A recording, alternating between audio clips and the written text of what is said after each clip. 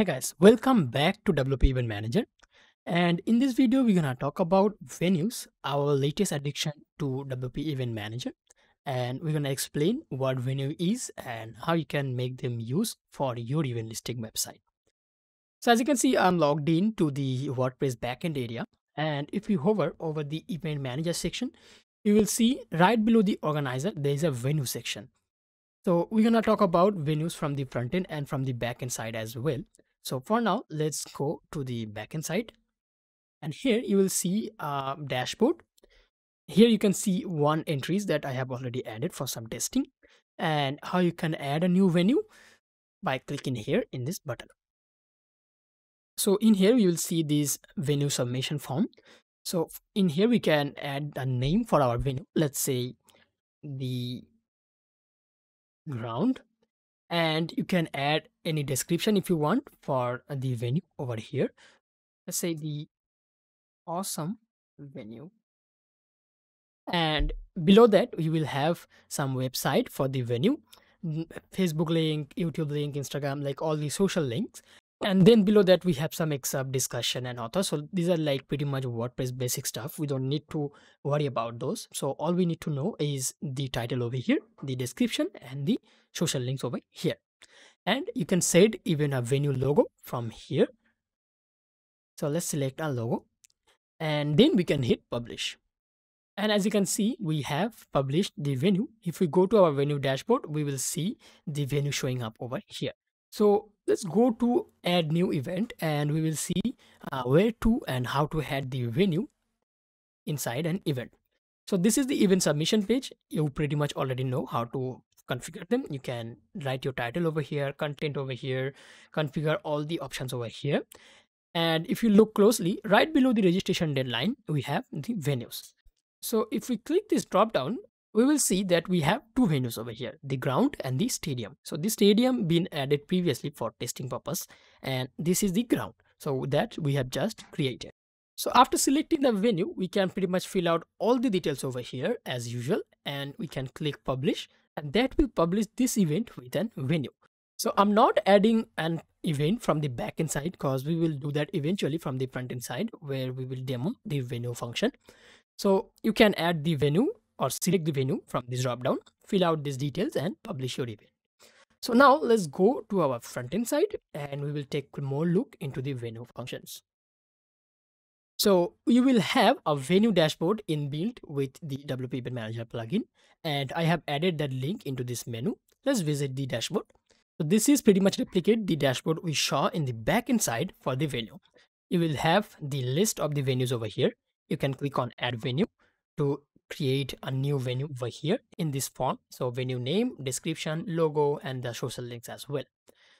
So what the cool thing is about the venue or the new event manager update, let's go ahead and click on add event. So this is the event submission from the front end side. As you can see, we have all the basic stuff and the usual stuff over here.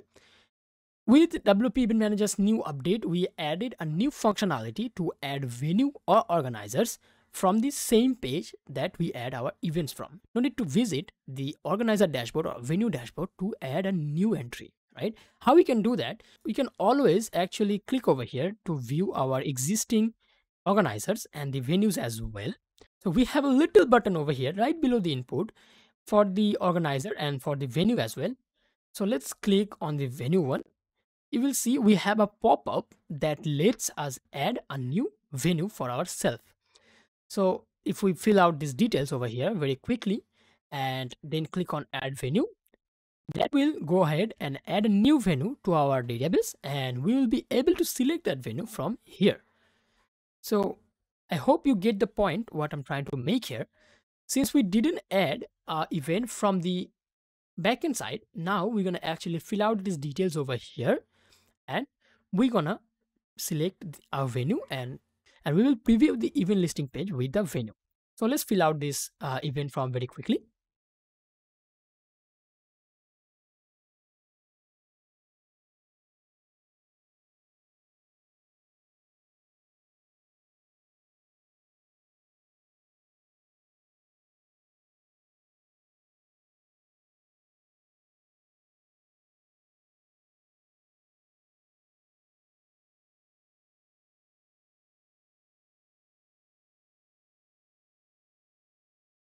So you will notice that I selected the event as online event.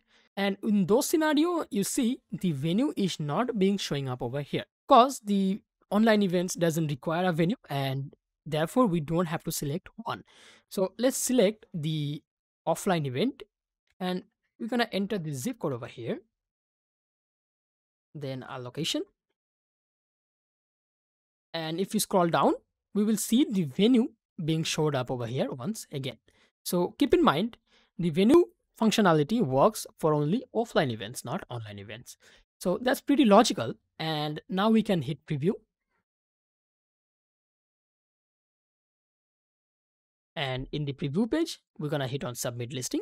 So we have a confirmation message. Now we need to approve the event from the backend side. So let's go ahead and do that. So this is the event we have just created. Let's approve it. And we will go to our event dashboard. We have the newly created event over here that we can click and we will land onto the event details page. So if we scroll down, we will see right below the organizer, pardon the same logo used for the organizer and the venue, but we do have a venue section. We have the venue name and the venue description. And since we didn't include any social links, they will also show up over here. I hope this video gave you a little bit idea about the venue functionalities and how to use it. And I look forward to explain more about WP Event Manager in general as well. If you have any queries that you want to know or you want to get a little bit in-depth view, let us know in the comment. We will make sure to make a video about that. Until then, I'm Sharad saying goodbye. Thank you for watching and I'll catch you in the next one.